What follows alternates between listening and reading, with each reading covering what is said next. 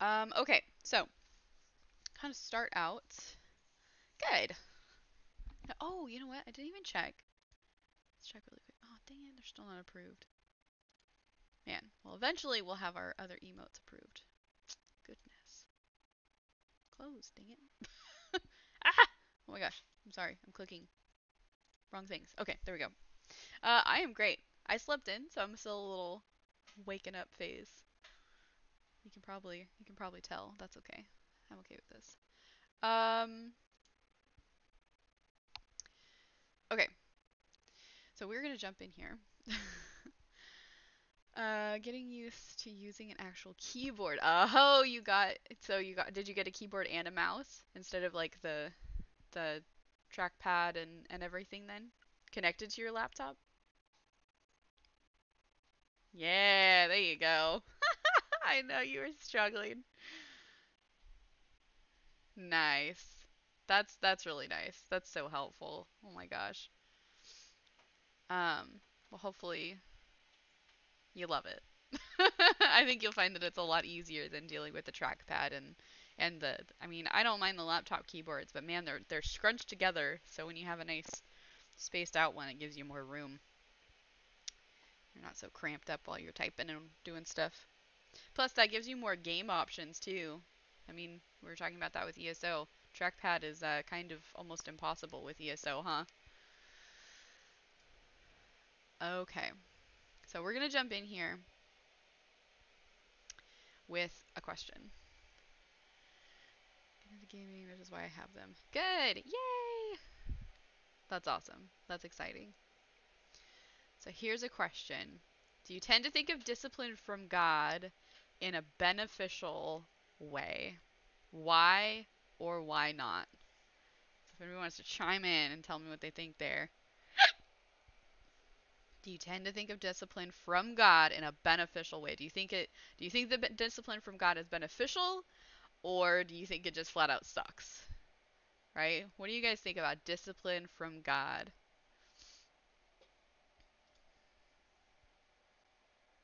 Of course, I think of discipline in a beneficial way. I'll tell you, I could say the same thing, but there's definitely been plenty of times that I did not think of it in a beneficial way. You know, I think it both sucks and is beneficial. Hey, fair, fair, absolutely. Anybody else want to chime in there? And why or why not? Why do you think it's beneficial or why do you think it sucks?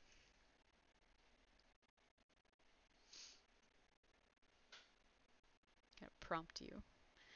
Yes, it can suck for sure. That's It at least feels like it sucks sometimes. Well, I mean, let's be honest. When does it not feel like it sucks? Like discipline in general, just that's not something that we're naturally like I don't think we're wired to if we naturally thought that discipline was like, "Oh yeah, discipline is great." Like then it wouldn't really be discipline cuz right, discipline is to help correct behavior that you are not like basically willingly correcting on your own, right? So you kind of need that uncomfortable push. Hey, you need to fix this, right? That's basically what discipline is. So of course it's going to be uncomfortable. Of course it's not going to be pleasant, you know. The whole growing pains thing, where sometimes in order to grow, we have to go through something that can be difficult, but best in the long run. Yeah, absolutely. Well, think of you disciplining your kids, it's to shape them into a better person. So when we are disciplined by our Heavenly Father, you 100% know it's for our good. Absolutely. Thanks, guys. So here's what this says God's discipline is often painful and never fun, but the brokenness it brings is necessary for change. In fact, one of the ways we know that God loves us as sons and daughters is because he is willing to exercise discipline. It's like that concept of I love you enough to tell you no, right? I love you enough to correct your crappy behavior that's harmful, right? And I like that it points out here too. It says the brokenness it brings is necessary for change. So it's saying like discipline is supposed to break your behavior basically, right? It's supposed to break those bad habits, And I don't think I've ever really thought about it like that. So that's really interesting when you put it like that, right? One of the things that we say a lot is we're all broken, right? And that is kind of one of those weird, like, that kind of fits, that kind of, that makes sense. We are, our bad habits are broken when we get disciplined. Just like you said, with kids, you want to break their bad habits. Well, it's the same for us with from God. God wants to break our bad habits so that we can be like put back together in a good way, in the right way, right?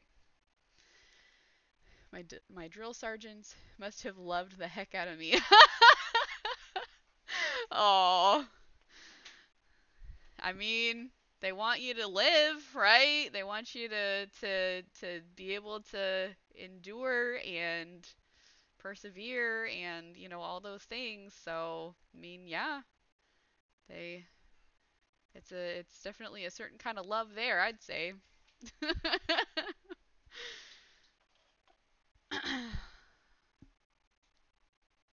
Oh, chapter verse. Gosh, I can't handle the noise that my glasses are making right now, rubbing on my headset, but I'm blind, so forgive me. Okay. So yes, absolutely. So God's discipline is often painful and never fun. Like discipline is not intended to be fun, right? Um, so what's the difference between discipline and punishment? And why is it important to recognize that there's a difference? What would you guys say is the difference between discipline and punishment?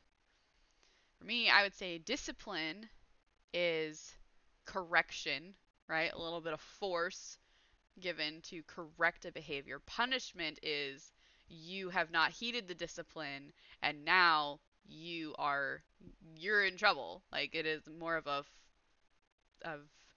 uh you are in trouble. You have not heeded the discipline. You have not heeded the warnings, and now you are going to reap some consequences for you not correcting your behavior, right? And it's important to recognize that discipline and punishment are not one and the same, right? I was a better soldier for it though and really appreciated them for it at the end. Exactly. Exactly. Absolutely. And I feel like it's also relevant to point out like the last 3 days we've talked about discipline. It's been more of like self-discipline and now we're kind of switching gears into God's discipline, right? So we need to have self-discipline, but when we lack self-discipline, I feel like that's really where God's discipline comes in, right? So we need self discipline in the ways that God calls us to, right? And throughout scripture it even tells us like be disciplined, like have self discipline. And and if we lack that self discipline, then God's warnings and discipline come into place. And then when we don't heed his discipline, that's when the punishments come. That's when the consequences come because we are continuing to not make the corrections that are needed, right? Okay, so we're going to jump into Hebrews chapter 12 here. Read the first little bit. Therefore, we also, since we are surrounded by so great a cloud of witnesses, let us lay aside every weight and the sin which so easily ensnares us, and let us run with endurance the race that is set before us. Oh, excuse me. Looking unto Jesus, the author and finisher of our faith, who for the joy that was set before him endured the cross, despising the shame, oh my gosh, and has sat down at the right hand of the throne of God. For consider him who endured such hostility from sinners against himself, lest you become weary and discouraged in your souls. You have not yet resisted to bloodshed, striving against sin, and you have forgotten the exhortation which speaks to you as to sons. Okay, I'm going to pause right there. So,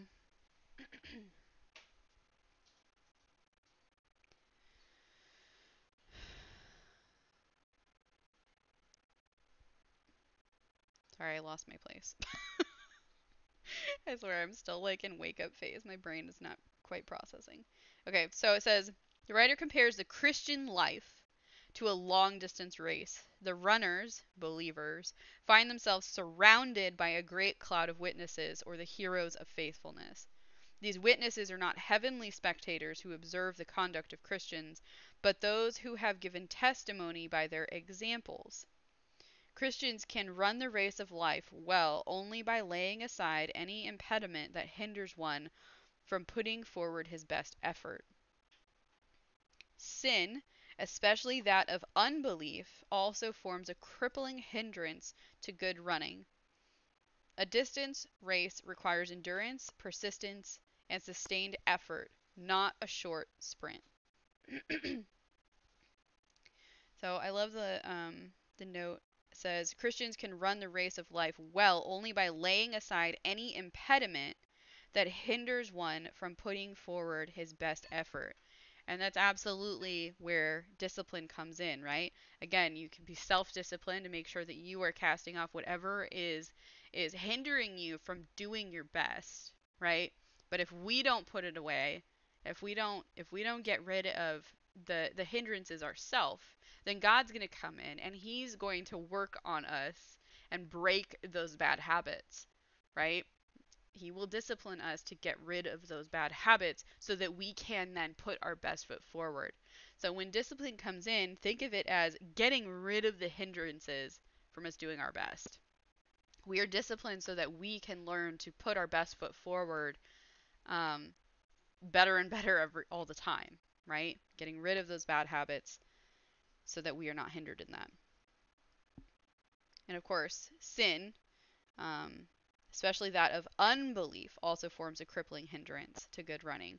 So sin is a crippling hindrance. We have to put sin away, and if we're not, we will be disciplined, right? And it says the word "for" introduces the reason the Hebrew Christians were to fix their attention on Jesus. The term "consider" has the idea of weighing something for comparison. The readers were to compare Jesus' enduring hostility with the opposition they were experiencing. Jesus' enduring opposition should have inspired the Hebrew Christians, to renew their efforts and helped keep them from growing weary and losing heart. The writer contrasted Jesus' death to the reader's suffering. Evidently, they had experienced opposition without loss of life. So, in other words, you can look at Jesus, who endured immense, you know, um, hostility, discipline, opposition, and he ended up giving up his life. And this is kind of a reminder that you haven't even had to endure that much. And Christ did. And you can look to Christ as the example, right? And it says again, Jesus Christ, the supreme example of endurance, is the finisher or perfecter in the sense that apart from him we can do nothing. He was even crucified in the most shameful way. Still, he remained faithful because of the joy that was set before him. As a result of his faithful obedience, Jesus Christ is now seated at the right hand of the throne of God. Believers who follow his example will also have a reward. So when we heed the discipline and we endure that discipline and we allow that to break those bad habits and be transformed, right? And put off those bad habits, the sin, and we stay faithful to God. And remember that the discipline it helps us grow in faithfulness, right? Trusting Him that it is good for us. Um, there's reward in that. There's absolutely reward in that. Okay. Let's see. Okay. And you have forgotten the exhortation which speaks to you as to sons. My son, do not despise the chastening of the Lord, or the discipline of the Lord, nor be discouraged when you are rebuked by him. For whom the Lord loves, he chastens, and scourges every son whom he receives. Again, we opened up with this, right? God disciplines who he loves. It is out of love that he disciplines us because he wants to correct us so that we can be better, right? Like it said, you know, the brokenness it brings is necessary for change. We need to be changed. We need our bad behavior to be changed so that um, we can be better. We can be better examples of Christ. We can live as Christ better. We can be more fruitful in the world around us with others. Um, we need that correction, and we need to remember that the discipline is for correction, right? Um, and it says the writers remind his readers. The writer reminded his readers of an Old Testament exhortation um, of encouragement in Proverbs, which we actually read. We read that the other day. Proverbs 3:11 and 12. Believers were not to view God's instruction or training as insignificant. They were not to grow weary when God reproved them because God punishes every son he receives. The idea is that in love, God allows or inflicts punishment on his people to discipline us. Others note the Hebrew word behind discipline and disciplines as the ideas of correcting or reasoning. They see the verses as meaning that as a loving father reasons with and corrects his son, God uses difficulty and opposition to train or educate his children. Right?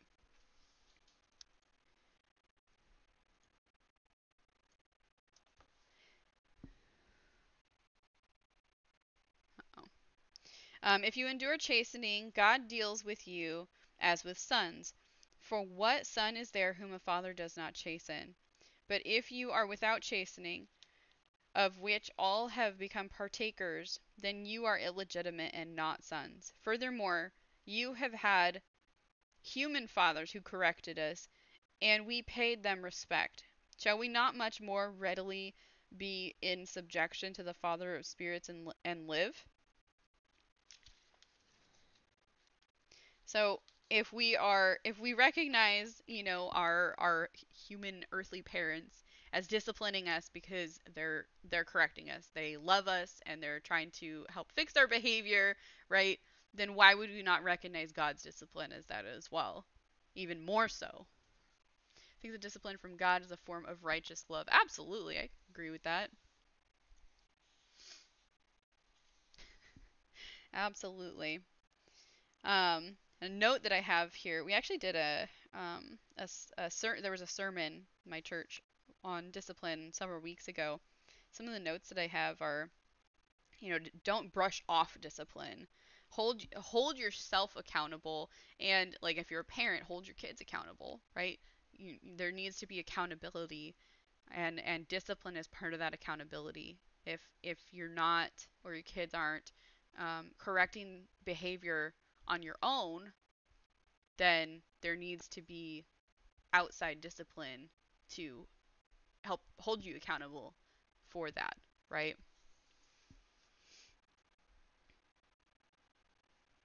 Okay, just checking my notes here. Okay.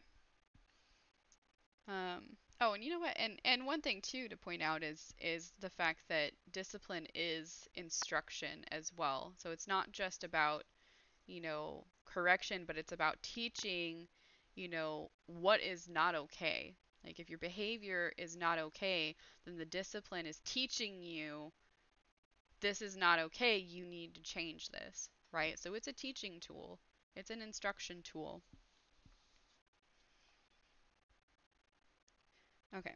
Furthermore, we have had human fathers who corrected us, and we paid them respect. Shall we not much more readily be in subjection to the Father of spirits and live? For they indeed, for a few days, chastened us as seemed best to them, but he for our profit, that we may be partakers of his holiness.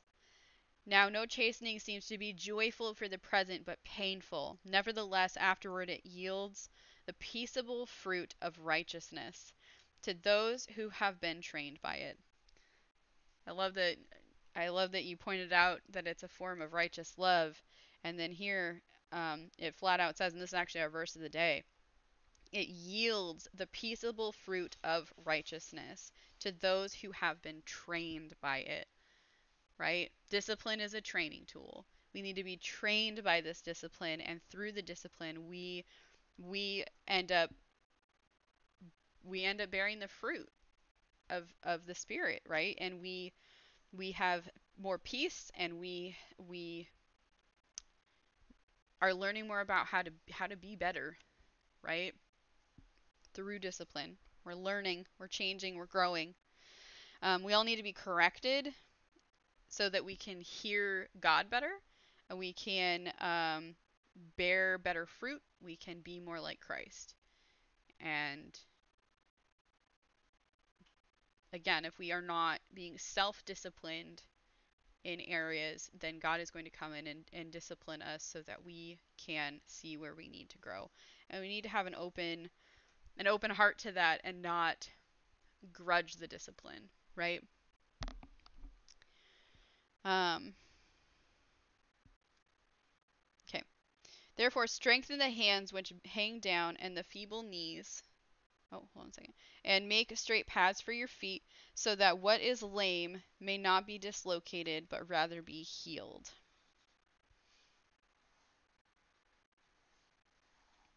I love that. I'm going to read that one more time. Therefore, strengthen the hands which hang down, and the feeble knees, and make straight paths for your feet, so that what is lame may not be dislocated, but rather be healed. That's like that's a really interesting kind of image of being disciplined and being corrected. Is like you're like, imagine kind of being hunched over, and you're kind of just gangly, and then God comes in and just, like, okay, let's stand up straight, right? Like, posture, and heal heal the broken bones, and fix your, he says, make straight paths for your feet. So you kind of, it's all crazy, and then boop, nope, we're gonna fix it, right? Um, for healing, it says, so that what is lame may not be dislocated, but rather be healed. So then we can go from kind of dislocated. That's an interesting word to use, but dislocated way of living, right? Dislocated behavior to heal that, so that we can be on the right path and live in the right way. Said, my parents didn't discipline me when I was a kid, so it's something that I had to learn myself, and it was really hard. It's something that I wish they did, so I think it's really incredible that the Father does that to us. I can totally relate to that. I was the kid that absolutely wanted my parents to discipline me, and I acted out so that they would, and they never did. So I absolutely figured a lot of that out myself too. And it's whether your parents disciplined you harshly or not at all, right? Like, or anywhere in between, there's still much to appreciate about God's discipline, because you know that God's discipline is never wrong. I think that's probably one of the most valuable things that I've learned, is that God's discipline is never wrong. So even if, like, as a parent I get it wrong sometimes, I know that if I lean on God and how he disciplines me, and how he wants me to discipline my child, right?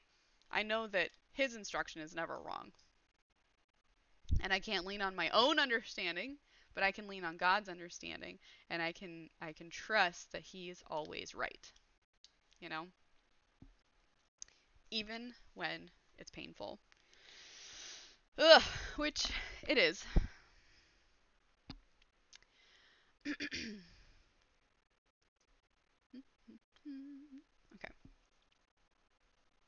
See where we're at. Pursue peace with all people, and holiness, without which no one will see the Lord. Looking carefully, lest anyone fall short of the grace of God, lest any root of bitterness springing up cause trouble, and by this many become defiled. Lest there be any fornication or profane person in like Esau, I don't word names, who for one morsel of food sold his birthright. For you know that afterward, when he wanted to inherit the blessing, he was rejected, for he for he found no place for repentance, though he sought it diligently with tears. Believers are cautioned to avoid any root of bitterness. Bitterness results from intense animosity or resentment. This bitter root bears bitter fruit, such as ill will, unresolved anger, jealousy, dissension, and immorality. A plant grows slowly, but what is in the root will definitely surface in time. Bitterness may spring up in the heart of one individual, but if it is allowed to develop, it can have wide ranging effects. The solution to bitterness and its consequences is forgiveness. And remember, bitterness, that's bitterness towards maybe bitterness towards your parents, bitterness towards um, family, towards friends, towards enemies, right? Um, ill will, unresolved anger, jealousy, dissension, immorality. That's towards yourself, towards others, and of course towards God as well. So if you've got any of that anywhere in your life, this is flat out telling you that that's going to take root, and that is going to affect more than just you. If you let that continue to fester and grow, it's going to seep out, and you're going to bear bitter fruit instead of good fruit, fruit of the spirit. So if you're holding on to any of that, anger, ill will, jealousy, dissension, immorality, bitterness, then you are you are not bearing that fruit of the spirit, and you need to get rid of that. Be disciplined and get rid of that attitude. Get rid of those feelings. Give it to God. Seek his forgiveness for holding on to those feelings, and discipline yourself into correcting that behavior, right? Again, if you're not going to discipline yourself, God is going to discipline you to help you get rid of that, right? And that's I think when we make the effort to discipline ourselves, I think it's probably it's usually a lot less painful and uncomfortable when we are the ones that are acknowledging and stepping into that first, and we're taking those nudges from God and not waiting for him to be the one to discipline us. You know what I mean? When you've waited so long and resisted so long that God has to step in and discipline you, that's when it gets real uncomfortable. That's when it really sucks. Um, it says Esau was not spiritually minded, but rather a man concerned with material things.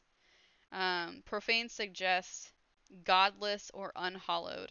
Esau exemplified an immoral, godless person who had contempt for his spiritual privileges. So, in other words, don't have contempt for God. Don't, you know, we need to be in a relationship with God, and we need to honor and respect and obey in that relationship with God, right? And a huge part of that is heeding God's discipline and correction. that's part of being that's a huge part of being a follower of Christ, right? Is when we come into relationship with Christ, we open ourselves up to um, a relationship with the Father and the Son, and receiving the Holy Spirit, and the Holy Spirit will absolutely correct us and work in us, and we need to be open to His Spirit actually changing us, and that absolutely will happen through discipline, and we need to honor that, we need to obey that, and let Him transform us, right? Otherwise, what are we doing? Are you actually giving your life to God? Are you actually committing yourself to live as Christ if you are bitter towards his discipline? No. You're rejecting what he's calling you to do.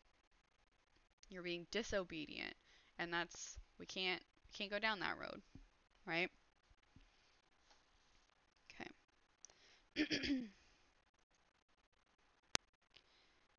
For you have not come to the mountain that may be touched and that burned with fire, and to blackness and darkness and tempest, and the sound of a trumpet and the voice of words, so that those who heard it begged that the word should not be spoken to them any more, for they could not endure what was commanded. And if so much as a beast touches the mountain, it shall be stoned or shot with an arrow. And so terrifying was the sight that Moses said, I am exceedingly afraid and trembling. But you have come to Mount Zion, and to the city of the living God, and heavenly Jerusalem, to an innumerable company of angels, to the general assembly and church of the firstborn who are registered in heaven, to God the judge of all, to the spirits of just men made perfect, to Jesus the mediator of the new covenant, and to the blood of sprinkling that speaks better things than that of Abel. The mountain refers to Mount Sinai.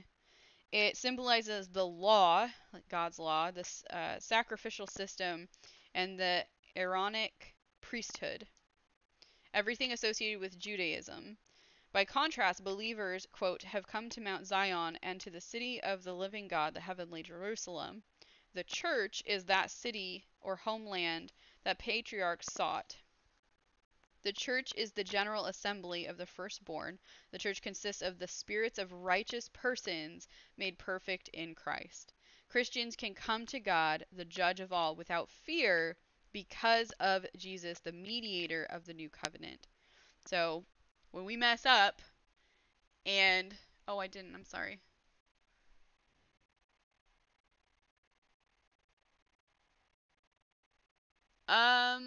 I'm gonna be taking a little break right after our study, but I can probably hang out for a little while after a bit. Yeah, just let me know when you're done. um, so Christians can come to God, the judge of all, without fear because of Jesus, the mediator of the new covenant. So we don't need to be afraid of the discipline. We don't need to be afraid of his judgment because Jesus is the mediator, right? Because of what Christ did for us, we can come to God without fear. And we don't need to be afraid of the discipline. In fact, we absolutely should be grateful for the discipline, right? I apologize. I don't have my glasses on, like I said, because they're making squeaky noises on my headset. No worries. I'm blind. All right. See that you do not refuse him who speaks, for if they did not escape who refused him who spoke on earth, much more shall we not escape if we turn away from him who speaks from heaven, whose voice then shook the earth, but now he has promised, saying, Yet once more I shake not only the earth, but also heaven. Now this, yet once more, indicates the removal of those things that are being shaken, as of things that are made, that the things which cannot be shaken may remain. I love that because that absolutely reminds me of, when you have your foundation on Christ, that foundation will not be shaken. You will not be shaken when you really rest on Christ and rely on him and you're building your life on him. But what will be shaken is the things that are not of Christ, right? So when we are shaken by discipline, right? When we will all of these bad things will be shaken away. It's kind of an interesting kind of imagery there, but everything that is of Christ will remain, and the things that are not of Christ will be shaken away. That's definitely an interesting way to think of discipline, kind of just shaking away the bad stuff. Um, Therefore, since we are receiving a kingdom which cannot be shaken, let us have grace by which we may serve God acceptably with reverence and godly fear. For our God is a consuming fire. And godly fear is like reverence and respect kind of fear. It's not like being afraid. Oh, goodness. Oh, my goodness gracious. The hiccups. And then there was actually, where is it? A note here that I wanted to read in a second here.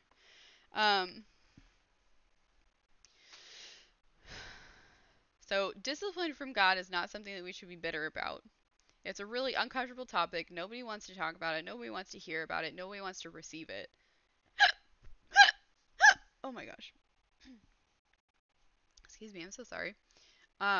But we need discipline in order to be better aligned with Christ.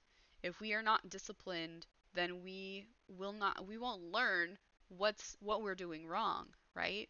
We need to be corrected in order to make our path right and to be on the right path with God, the way that God is telling us to go. And when we go off and we, veer off in the wrong direction, God will correct us and get us back in line. And that isn't a bad thing. That is because this is the way to the reward, right? The blessings we can receive through a disciplined, obedient relationship with God. And that's a beautiful thing. That's a gift. That's a blessing. That's not something to be bitter and upset about or to resent. And on the topic of resentment, this note here in my women's study Bible says choosing resentment. Suffering does not automatically make a person stronger or better. The way you respond to suffering determines whether that hurt makes you better or bitter. God has provided his grace to soothe in times of hurting. Refusing that grace creates an inner environment where bitterness can grow. Every person at some point in their life experiences being wronged by another.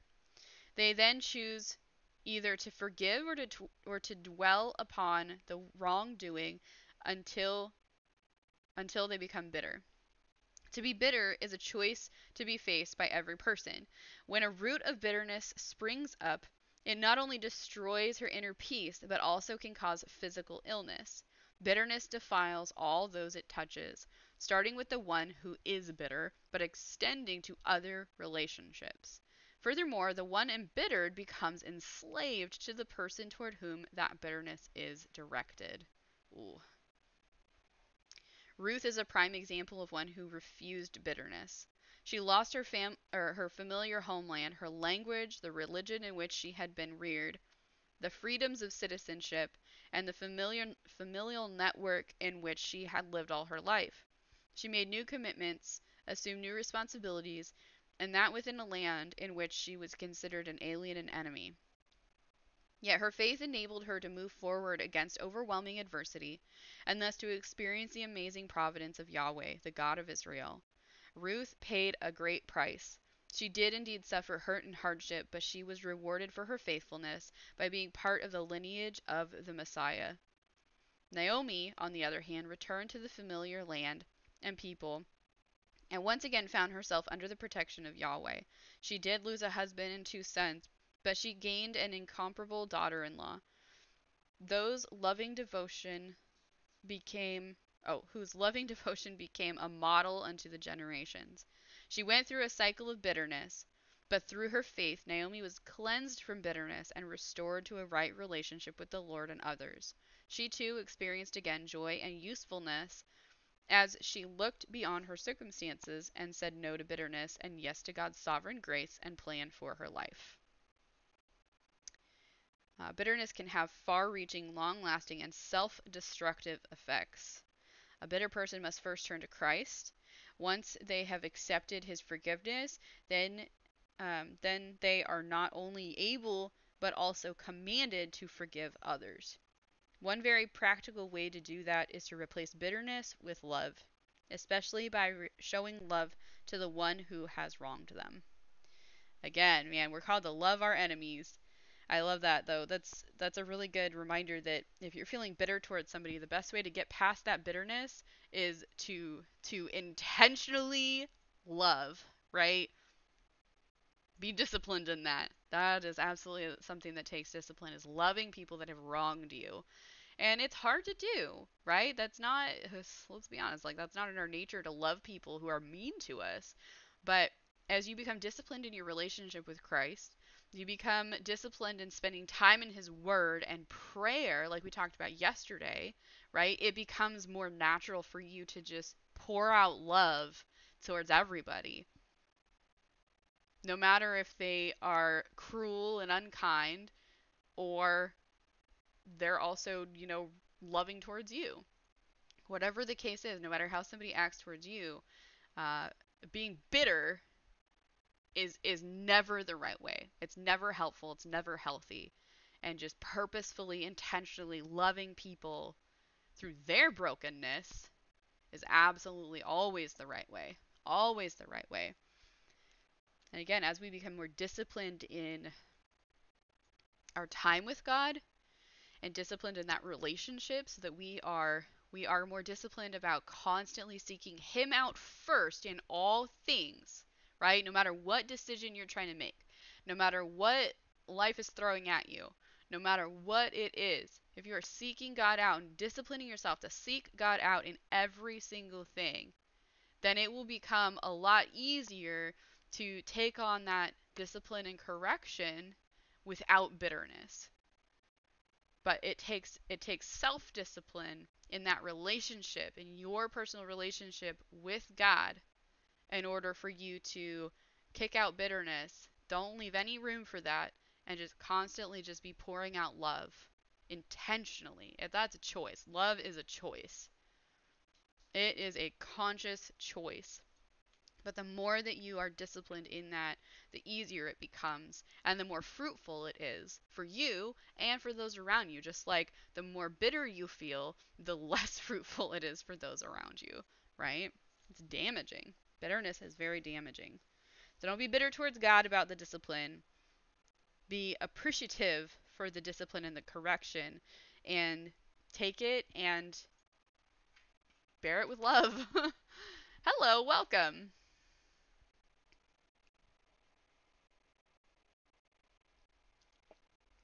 Drink some coffee. Welcome, welcome. How are you today? We are in a very fun topic of discipline today. So, and hello Yoshi, good morning. I am very well. Thank you for asking. Thanks for joining us. Thanks for popping in. We have been reading through Hebrews chapter 12, and I was just going through section of notes in my study Bible and referencing some of the ones that I have through this awesome study tool I've got. And Yoshi said, the Hebrews verse reminds me of Proverbs 3:6, which says, in all your ways acknowledge him, and he will make straight your paths. Absolutely. How's he going to make straight your path if he's not correcting you? You know? We have to take the correction. Discipline is an instruction tool. It is correction, right? And we have to take it as it is and not be bitter about it. So, are there any other verses that you guys think of offhand that that you think of when we read through this, talk about this? Favorite animal? It's an interesting question. Why are we asking about animals?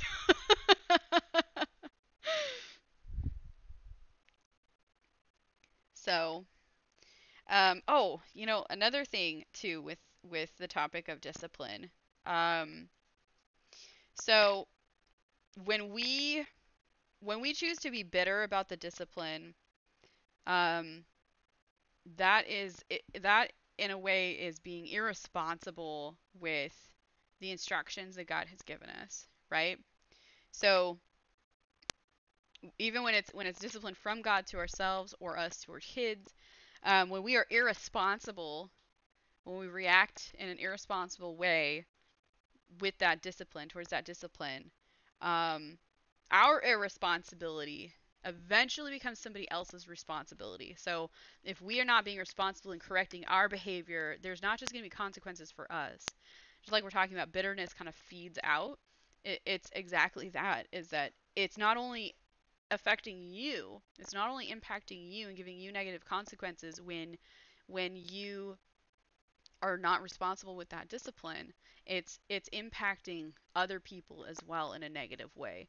So, and also, when God corrects us, it is so we can bear more fruit and we can share the truth and be more like Christ, even better towards others, right? We can be a better example towards others, be more loving towards others, and be able to share the truth even better, even stronger, than before we took that correction. But we need to have that correction. Reminds me of actually, let's see, what was the verse? Reminds me of our verse of the day from Tuesday, which is, "But I discipline my body and keep it under control, lest after preaching to others, I myself should be disqualified." Goes back to, that self-discipline so that we can then be better equipped to go out into the world and bear fruit, right? And when we are self-disciplined, there's less discipline that we need from God. But when we're not self-disciplined enough in some areas, God's going to step in and discipline. We need this. We need the correction, and we need to be so disciplined in our relationship with God that it is our desire to just always be correcting ourselves and make sure that we're lining up with God and how He wants us to live our life, right? So we don't want our bitterness or contempt for God's correction or lack of self discipline to end up negatively impacting other people or accidentally steer somebody away from God because we are lacking discipline, right? That's not being a good example, and that's not bearing the fruit of the Spirit. That's not bearing good fruit. That's bearing bad fruit. That's being a terrible example. So, anybody have anything else on our topic to chime in there? Check our notes here, see if there's anything else we have missed.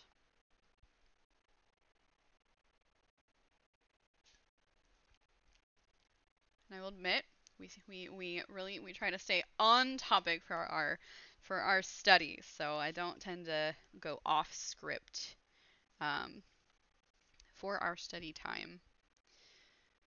Let's see. When we find things not going the way we should, we often think it's evidence of God's anger or absence, but this passage reminds us that when God disciplines us, it's actually evidence of His love. He loves us too much to allow us to go our own way unchallenged.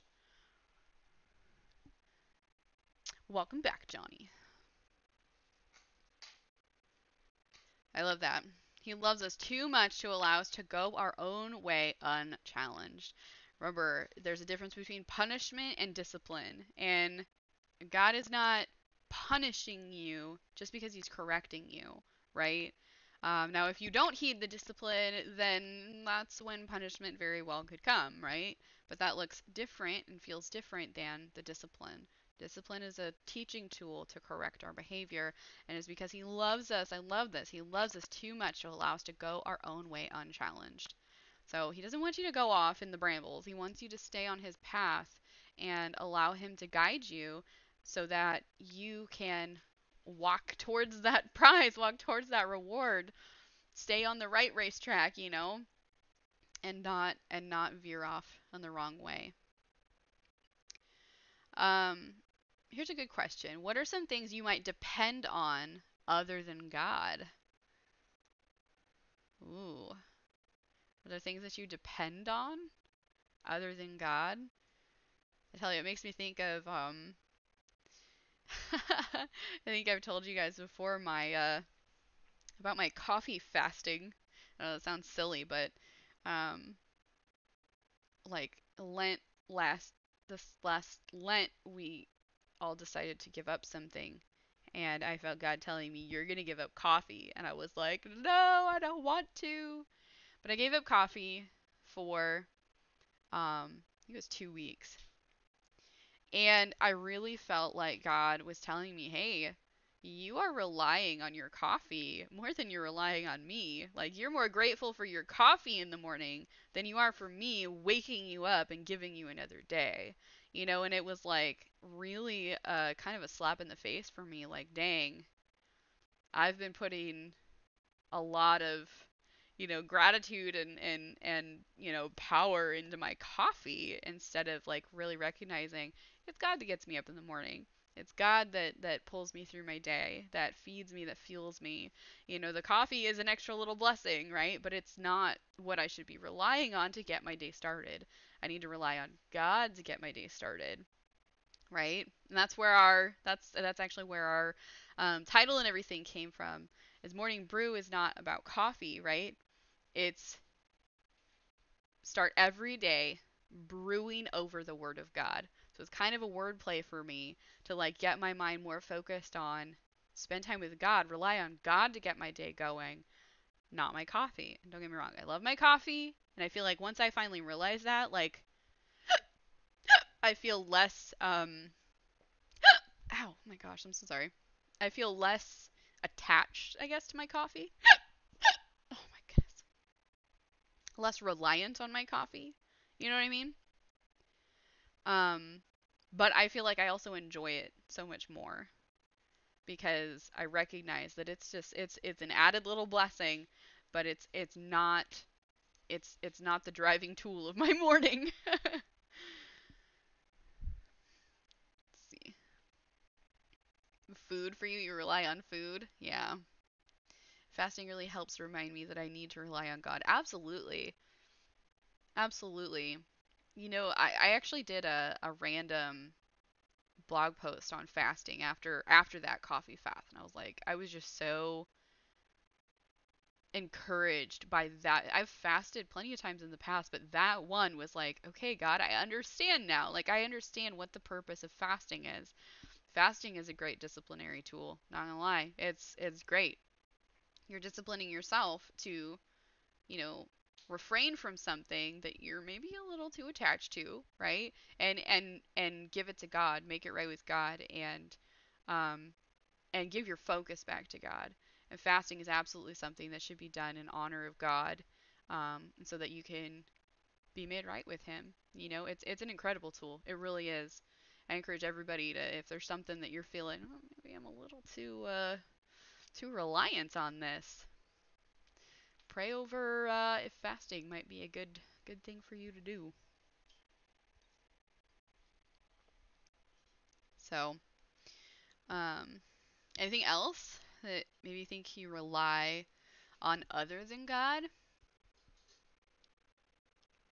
see.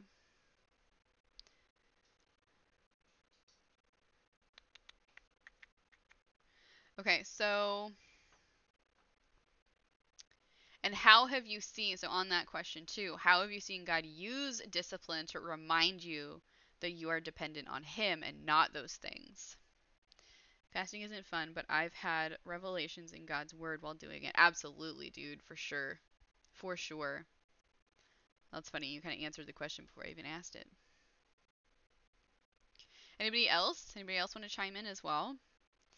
So, here's some things that maybe you rely on or depend on, and how has God disciplined you to remind you not to depend on those things?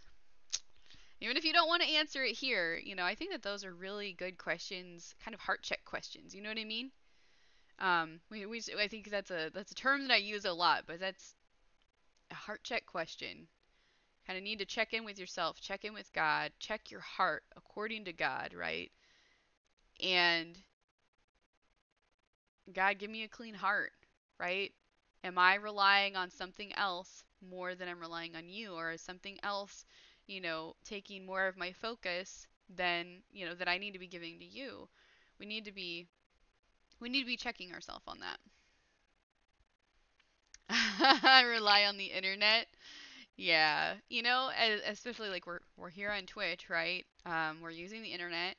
Uh, Gaming is something that I know people rely heavily, heavily on, especially right now during the pandemic. People are relying on gaming to like help them keep their sanity. You know what I mean? Like I hear that a lot. Like this is my ultimate stress relief. I am using this as a distraction. This is so that I don't lose my mind while I'm trapped inside or while everything's crazy, right? Welcome, welcome. Cinnamon the bagel. That's adorable. Goes perfect with coffee, right? Good morning. Welcome. And good morning, Morena. Yeah, and amen. You came in at the right time. Confirmation for the convo I just got up. Man, girl, how many times has that happened? You keep coming in here after a conversation you've had, and you're like, dude, this is like right on point.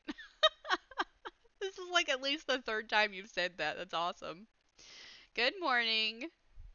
That's so funny. I love how God works like that. I really do. So often, I think I said this last time you said this, but so often I see, I see, something that we've just gone over in the previous week of our study. The sermon on Sunday for my church will be on, or vice versa. They'll have the sermon, and then the next week's study. Excuse me, so sorry. The next week's study is on the same thing as the sermon, and it like ties in together so often. It's awesome. So the title that said something about brewing. So morning brew is about starting every day brewing over the Word of God. And our topic is our Bible study is fearless and fruitful, and the topic this week is disciplined fruit. So today we are talking about discipline, which is a very interesting topic, but it's a very good topic. And we are talking about that we should not be bitter about discipline from God. We should take it as He is loving us enough to correct our behavior, to teach us the right way to go, right? And we should be self-disciplined as well, so that we are disciplined in His Word. We're spending time in His Word and in prayer with Him every day.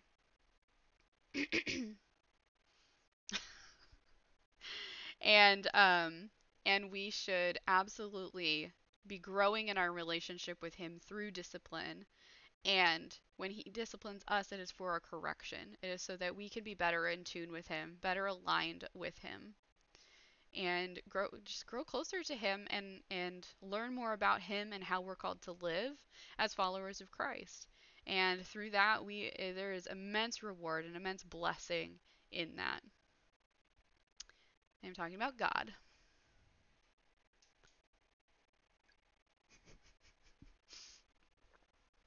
So, we are actually about to stop for a moment and pray before we close out our time together this morning. So, I would love to pray over you guys, and at 9:11 a.m. we stop for a moment and we pray over our nation, over our world, and everything that's going on. So it is about to chime here in just a moment, and we're gonna pause and pray before we close out.